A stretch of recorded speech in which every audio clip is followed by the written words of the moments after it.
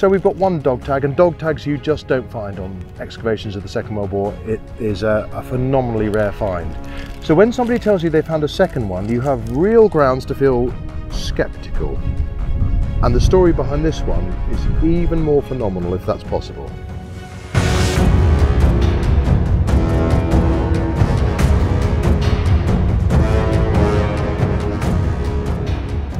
Welcome back to the channel.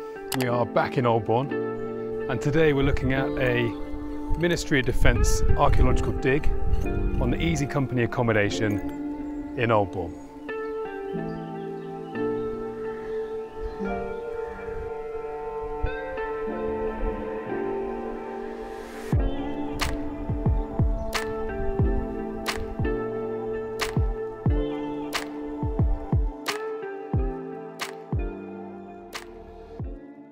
We're standing on the sports pitches at the village of Oldbourne in the middle of the Wiltshire countryside, and at the moment it's an idyllic scene. It's pastoral, you've got lovely houses around it. In 1943 and 4, however, this was a real shanty town. It was filled with the noise and shouts of soldiers, initially from the British Army and later on by perhaps the most famous unit of the Second World War, and I'm talking Easy Company with the 506th Parachute Infantry Regiment, 101st Airborne, better known now as Band of Brothers.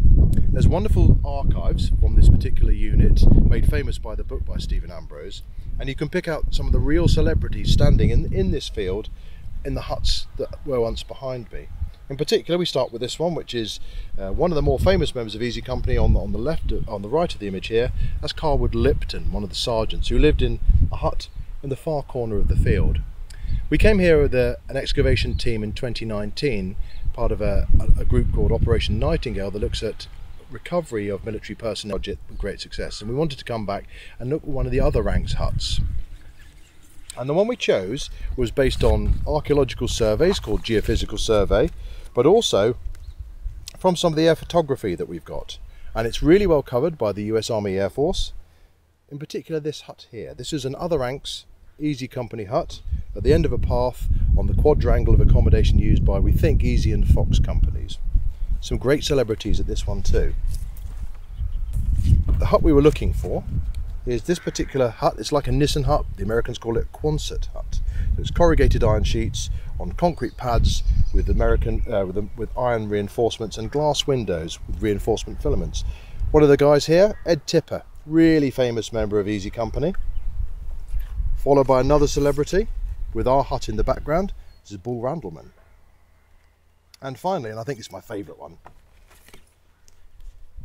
Forrest Guth, known as the Chow Hound by his friends because he had a lot of K rations, extra ones, in pockets he'd stitched onto his particular uniform so he could take extra food into battle. He was very partial to a lardy cake, which is a local delicacy here in Wiltshire. Crucially for us though, we've got the Quonset hut in the background. All demolished in 1953, these buildings, so now you just have a sports pitch. They were used briefly after the war to provide accommodation for people whose houses had been bombed in the cities of England, and then they were given council houses. But these are now gone. There's only one surviving, nowhere near where we're standing at the moment. But we wanted to excavate these archaeologically and see what's left of the building, and if we could see any traces of those American boys in this field below the sports pitch.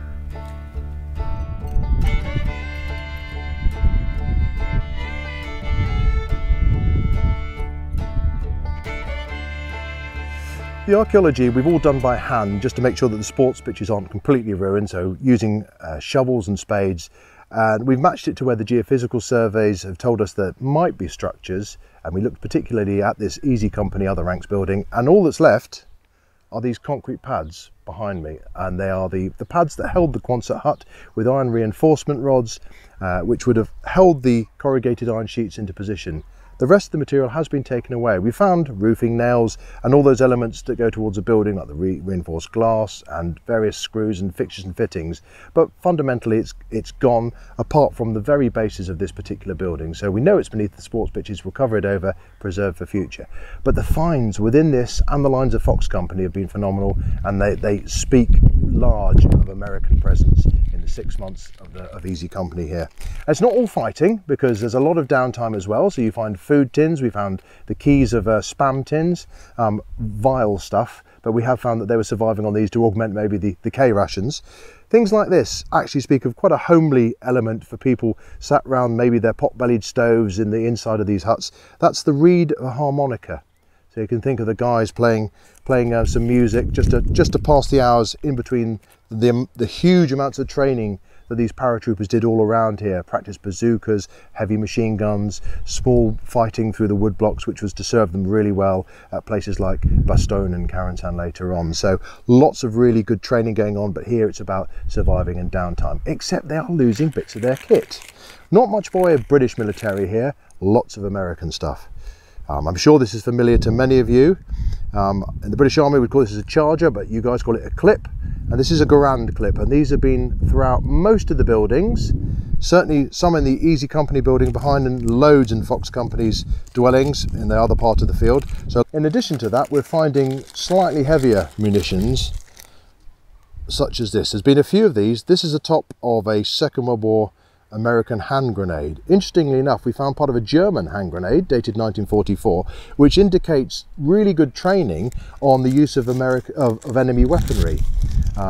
Familiarization with things like the egg grenade or the stick grenade is also important, because if you're finding enemy weaponry, you can reuse it. There's a very famous scene when they're fighting through Brecourt and they're taking out the German gun emplacements firing onto Utah Beach, and they do so in this particular scene by detonating the TNT with German stick grenades. And that sort of familiarity with the ability to use those is developed in these fields around Aldbourne and Salisbury Plain. Now, the jump school is located in Toccoa, and I'm sure your knowledge of American geography is far better than mine, but that's in Georgia. We've managed to find a small token from one of the huts. It says "Good for one fare," and you turn it over, and it says "The Howard Bus Line, Inc." Through the wonders of Google and the internet, we've been able to find this is a bus token of the right period for Atlanta in Georgia, and it's a nice thought that some of the individual soldiers have been given leave passes from the jump school, and they've been able to make use of the bus tokens and the public transport in the city of Atlanta, and that gives that a real human touch. We found a lot of American uniform components, which I think brings you to the individual soldier, and some of those are really quite powerful and poignant. Absolutely indisputable. I think this would probably be the find of the excavation. It's an American button. It's been squashed, which is why it's quite flat, but you couldn't really be more obvious from an American service uniform than this particular item found in the huts on the lines of Fox Company. I assumed that was a coin, but that's actually a service dress. It's a service dress button. If I turn it over, you can see the eyelet has been squashed down, but yeah, it's a button worn up towards the collar.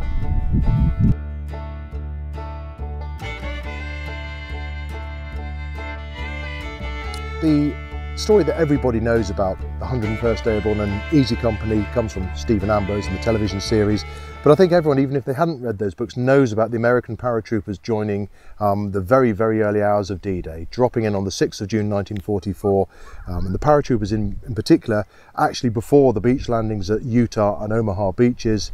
And you think of them landing in the dark and trying to communicate with one another, and I think most people who have any interest in military history will be familiar with the film The Longest Day, if they've not seen Band of Brothers. And the way that the Americans communicated was with this really peculiar item, which was in fact a child's toy known as a cricket or a clicker.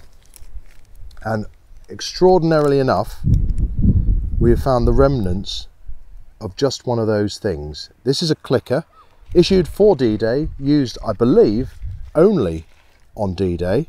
So this particular item is a one-off. It's a link to that particular action fought by the 506th.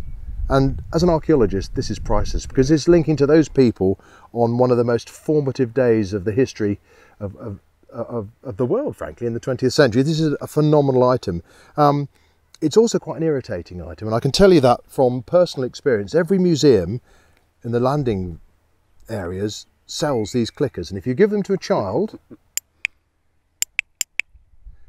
after 2 hours it loses its novelty and its amusement. But nonetheless, it's a really charming item, and if you wanted something to scream paratrooper on D-Day, this is it. And I think at that point, when the team had found the clicker, from my perspective, I thought we could stop now, because we found the Hut of Easy Company, we found American buttons, we found Garand rounds, we found Garand clips, we found grenades, we found the clicker. We have got the story of a paratrooper on D-Day. It couldn't possibly get better. And I was wrong.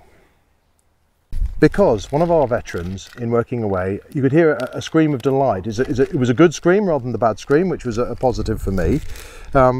Suddenly shouted he'd found a dog tag, and they certainly want to play practical jokes on one another, my servicemen, and I wasn't entirely convinced, but it is a genuine dog tag. This is from a chap called Richard Black. You have his service number, T4344, that's his tetanus jab, and valid for years 43 and 44. He's blood group A, and C, he's a Catholic. The glories of the internet means that not only do we have all that information to hand, within seconds we have a picture. And that's what I love about archaeology. It's about people, and this little object links directly to this chap. Technician Richard Blake of the 506 Parachute Infantry Regiment. He's able company. He jumps in on the morning of D-Day. He then comes back to the village of Oldbourne and then jumps into Operation Market Garden. He's a 2-star jumper, and at Market Garden he has a hand wound. He loses part of his middle finger, and therefore he is invalided out. That's the end of his war. He survives, and in this particular photo he's 20.